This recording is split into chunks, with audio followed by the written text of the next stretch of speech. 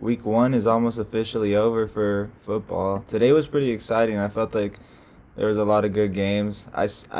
These reactions aren't going to be as good as they normally are because actually watched and saw most of these games already. But I was going to watch this Chiefs and Browns game. I'm not going to talk about it beforehand. I'll talk about it during the game and tell you what I thought about it because obviously I have my homeboy has Red Zone. I did a parlay actually today. So for those of you who don't know, parlay is like you bet on 5 or 10, however many teams you want to bet on. For us, we bet on the whole side, and so that means that we bet on 7 different teams. And when you bet on 7 different teams, if you get 6 and then one of them loses, you don't get the parlay. You have to get every single team. So that's the part about it. Like, you could either bet individually or you could end up betting that. But we ended up doing that.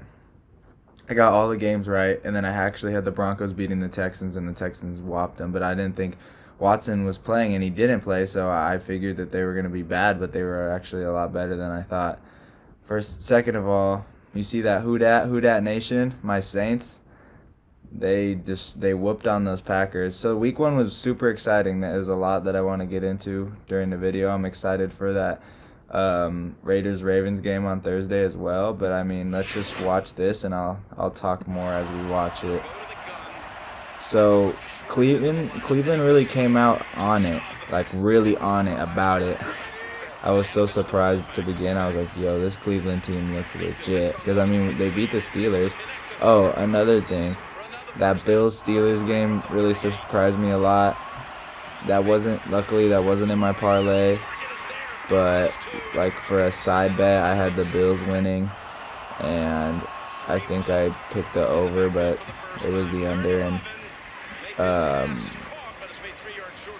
they were favorites in that game. I was actually really surprised. The thing is with Ben Roethlisberger, towards the end of his career, he's kind of like Drew Brees and Kirk Cousins. Like, he just does what he has to do.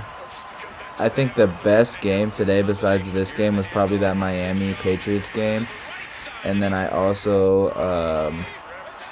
I thought that the Bengals Vikings game was really good. And Kirk Cousins had like 320 yards that really surprised me.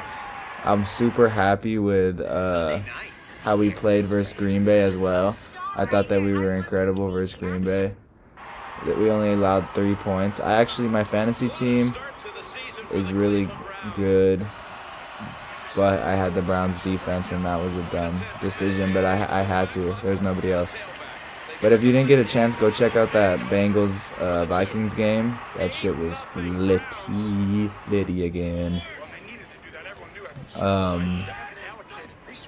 Yeah, so Mahomes came out looking kind of whatever.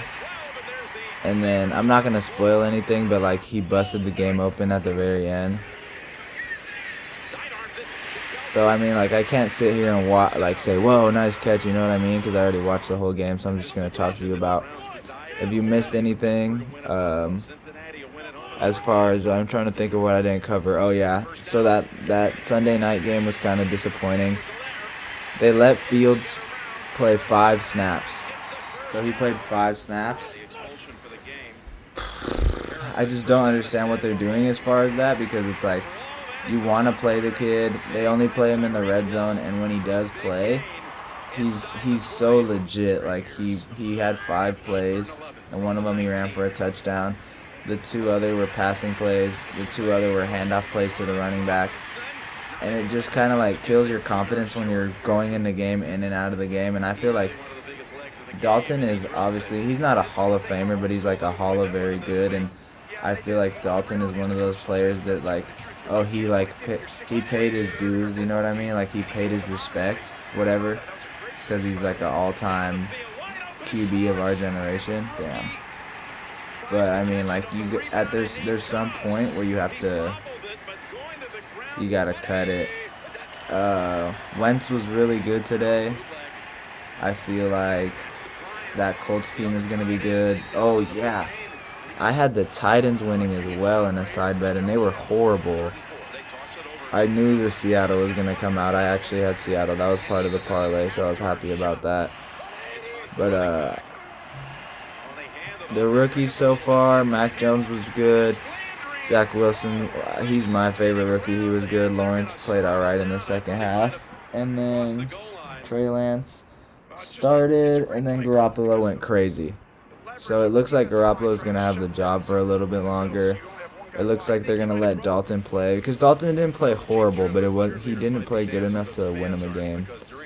The Rams look scary. They really do look scary. I hate to admit it. My Saints look...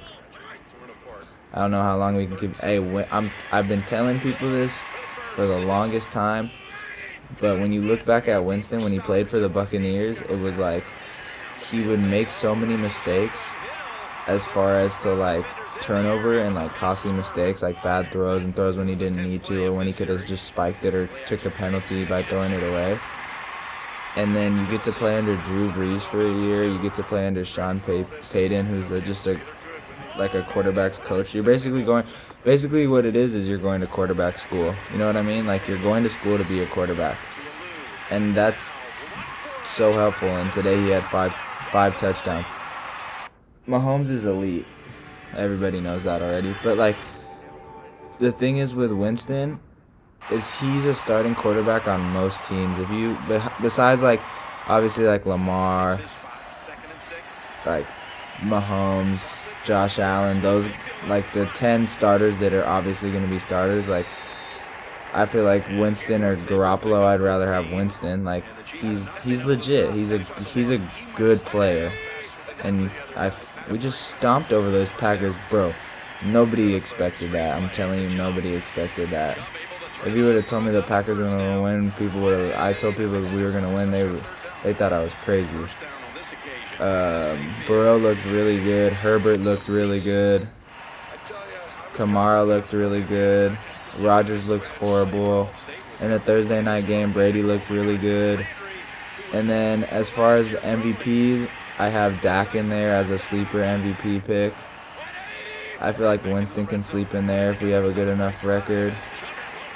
And then this dude right here, Nick Chubb. Sheesh. That dude can run. Derrick Henry was horrible. I was really surprised, actually, by that Derrick Henry was so bad. I feel like, you put these running backs in positions to be so successful, but then when the team just doesn't put up points, it doesn't help them out. Like, Derrick Henry can get as many... Oh, yeah, and the Cardinals whooped that ass, too. Obviously, I was talking about that, but... Jeez. So if you look at the Rams division, Rams, Niners, Seahawks, Cardinals. Those four teams. Yeah, those four teams make up the division. They could all have 10 wins. But see, like, this is what I was talking about earlier. Now, I covered all I needed to think. I think I covered it. Oh, yeah, Ravens, Raiders. That was the last thing I was going to talk about. Shit, I don't come in here with no notes. That's how you know I'm knowledgeable. I come in here ready to know what I'm going to talk about. The other day we could talk about baseball and football and basketball. That's just how it is. You know me, but that was fire.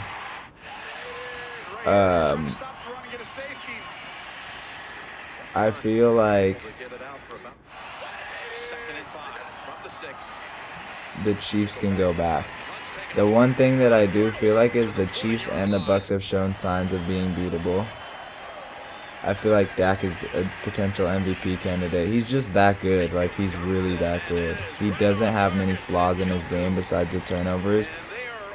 And, Baker's really good, too. I used to hate on Baker, but Baker has been playing great lately.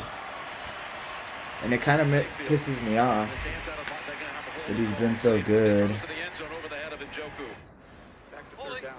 Because he's a cocky little mug.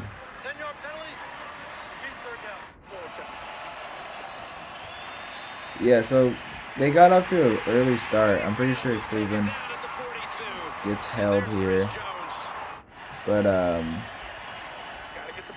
after that, it's just like, and the thing is with Baker is there. Oh, that was fire. That was so fire. I remember that.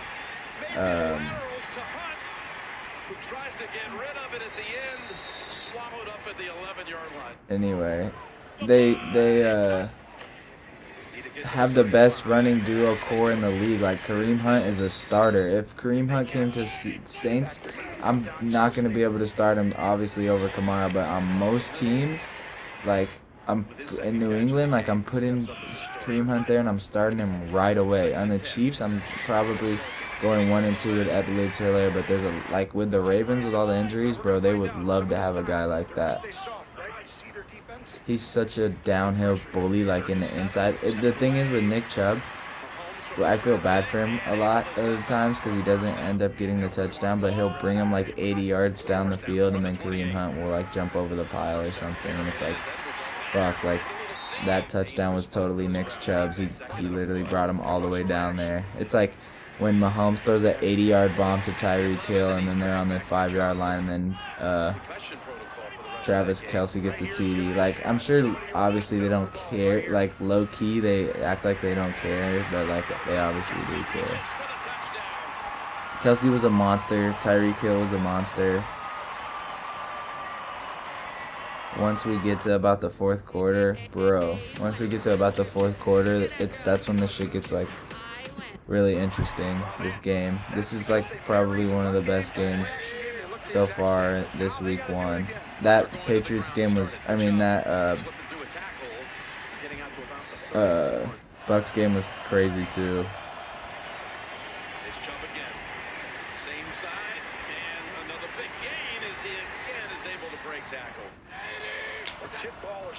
I feel like the Ravens should have kept Ingram, but they sent him to the Texans. Keenan Allen was good today too. The Browns just have so many mental mistakes, like stuff that just shouldn't happen. The Chiefs, it's just so hard to beat the Chiefs. Like, they're never out of a football game. When me and my homie were watching this shit, we were like, yo, it's over. It's over. Like, it's done. They won. They lost. You know what I mean? I didn't think that, but like the other homie doesn't watch football like that, so he doesn't know like how dominant the Chiefs are. It's kind of like the Warriors back in when Curry was there. Mahomes doesn't look scared on the sideline ever.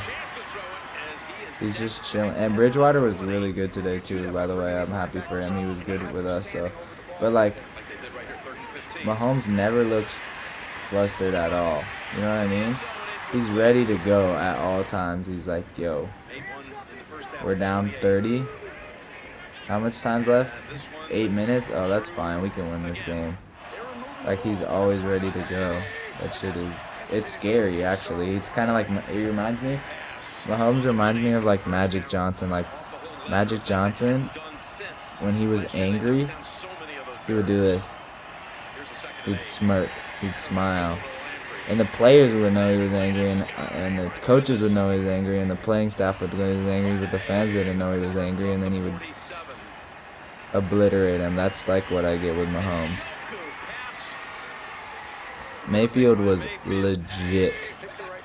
I'll give him that.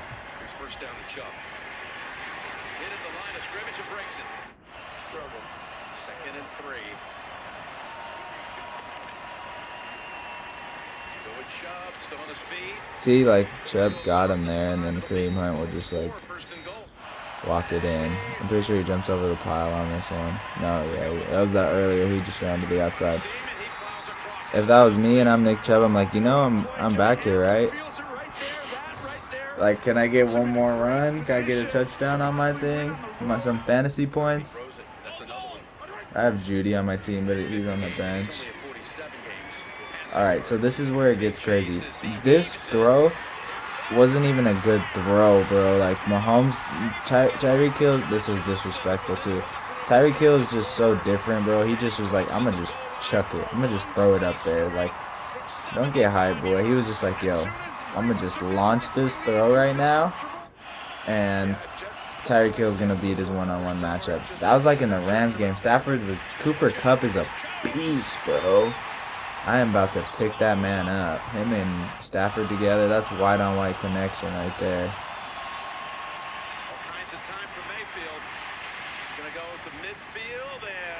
Okay, so this is the game right here. I don't. They weren't trying to run a fake punt, but like I don't think they're that stupid to run a fake punt. But bless you, thank you. But those of you that didn't see, like he ended up going. This is just okay. Let me explain it. So they scored that touchdown with Tyreek Hill, and I was like, oh shit. And then the next play of the drive, Baker took a sack.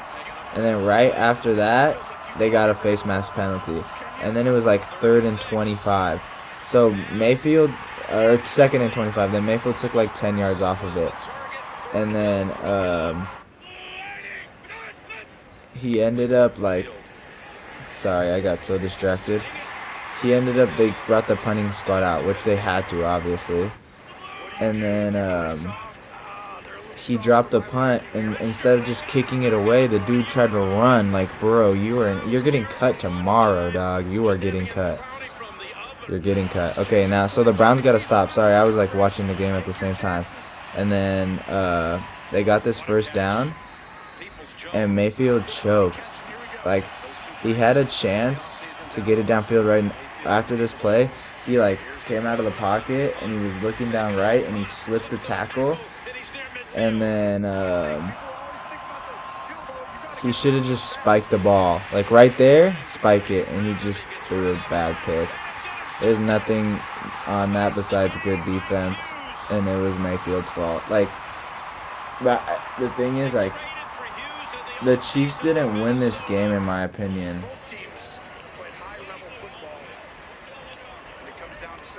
The Chiefs didn't win this game, in my opinion.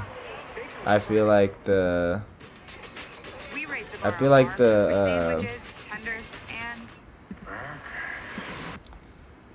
they lost it. The Browns lost it for themselves. You know what I mean? Like, if it wasn't up for those stupid plays, it would have been over. I'm super excited for football, y'all. I appreciate everybody who tuned in. You already know it's your boy Young Curd. Appreciate y'all. Like, sub, all that. You know, we out here. We do this every day, every single day with the Misfit Tee. I love every single one of you. Take care.